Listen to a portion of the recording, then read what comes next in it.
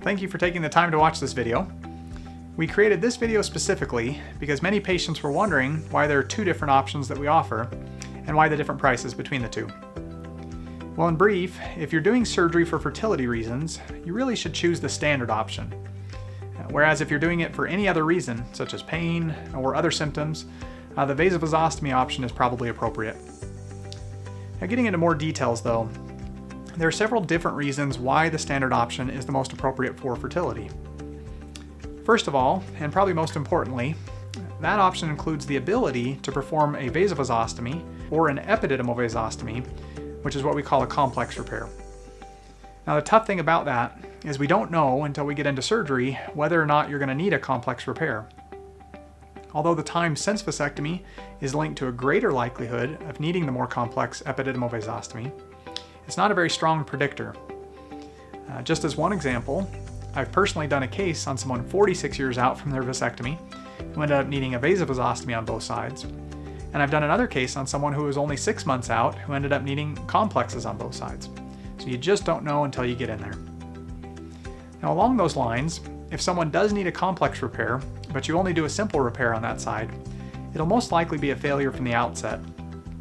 Overall, our current numbers indicate that we perform a standard repair on both sides in about 70% of cases, a complex repair on one side in 21%, and a complex on both sides in 9%.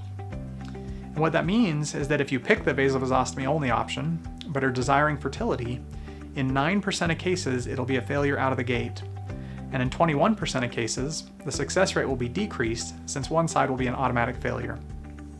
So you might ask, well, why do you even include the vasovasostomy option? Well, one reason is that some couples will just never be able to afford the standard option.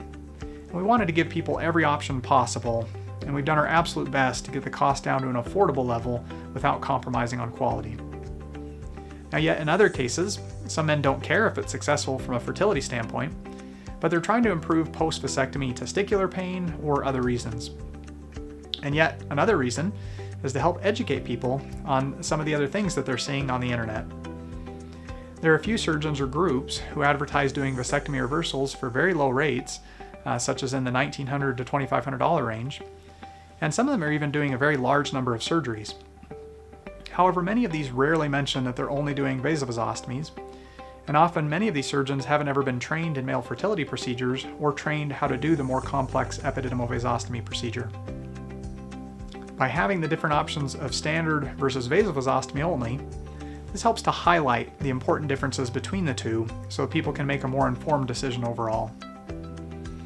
Now, this leads to the next question, which is, why is the standard repair more expensive than the vasovasostomy only option? Well, there are several things which go into the increased cost.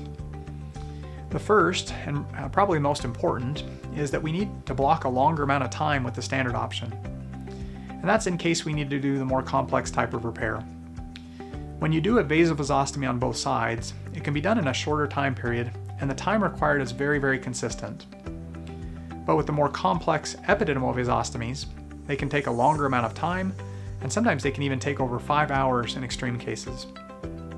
So with a standard repair, we make sure that we block sufficient time to perform whatever is needed to give the best outcome possible.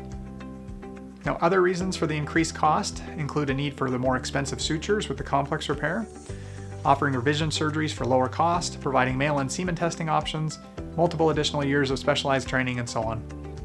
I hope that this helps to better explain the differences between the two options. If you have any additional questions, please feel free to reach out at any time by emailing us at email@mfp.clinic. Thank you very much.